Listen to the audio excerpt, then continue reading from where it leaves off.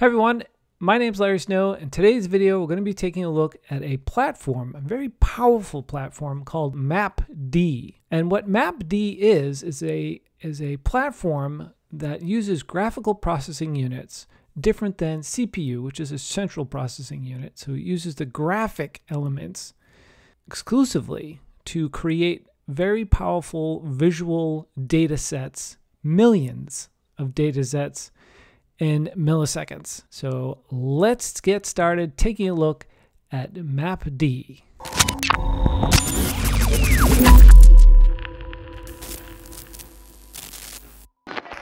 So I'm over here on the mapD websites. It's mapD.com, and that will take you through to a website, and then you click over on the demo section, and then that's where we're here on the tweet map demo of mapD. So right off the bat, we get this visualization. They have these predefined colors. In this case, they're talking about language. Now, over on the United States, it's all blue because that's English. You see the language bar down the bottom there. And then you can see these predefined colors over all of these countries. Isn't that cool? And then under language, they also have source. So they have this data that tells you the source of the people that are tweeting. Because these are all tweets. It's a tweet map, right? So they have people who are on iOS, and you can see the diversity of that. It goes from the United States over to Europe and England. And then we can zoom down, or we can mouse over these, but we can zoom in to these little dots that we have all over the Eastern Seaboard. Zoom right down into New York City, where it's just a plethora of color. And you can just mouse over these little dots and see what people are talking about in that particular area. Now, they also have this thing called a choropleth map. If you mouse over, you click on that, it will tell you where people are most tweeting from. And so the lighter colors, people aren't tweeting as much. The darker colors, people are tweeting a lot.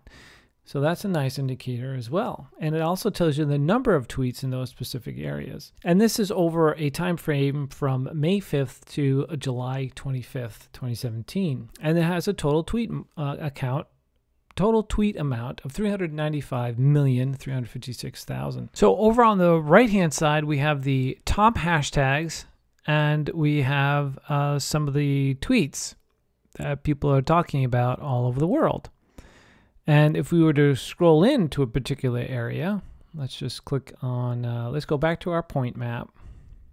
Scroll back in over to New York City.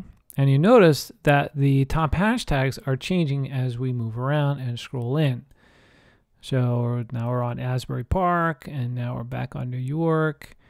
So we'll just, let's see. New York City, diabetes, traffic. So as we move around the map, the top hashtags are changing for that particular area.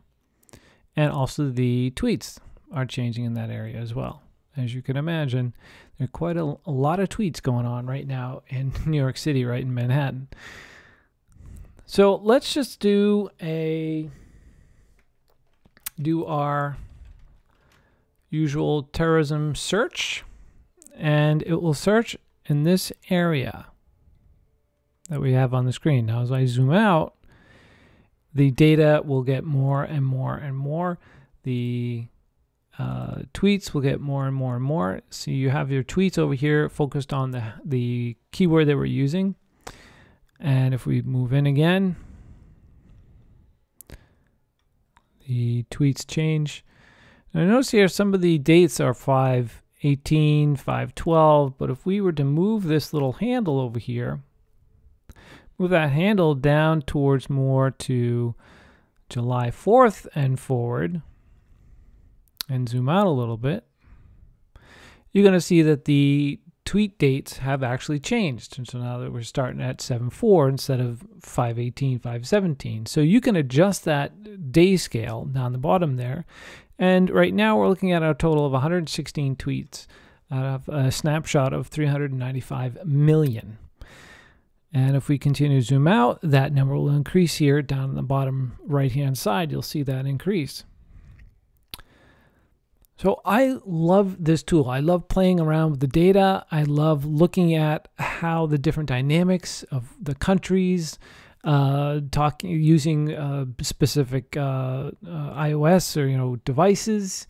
I love the fluidity of looking at this data and how it just changes right on the fly as you're zooming in and zooming out and moving around the world. Fantastic resource. I highly recommend checking out mapD.com, clicking on the tweet map demo, and you'll go to town on all this data. If you like data like I do and getting in there and looking at all this stuff, looking at all of these data points, fantastic resource. Thanks so much for watching this video. I really appreciate it. If you like the video, give it a thumbs up. More importantly, post in the comments below if this is something that you enjoyed. Therefore, I'll know to do more videos like it. If you want to know more about me, go to larrysnow.me, where you'll find articles on social media, marketing, and security, and maybe a little WordPress. And I'll see you in the next video.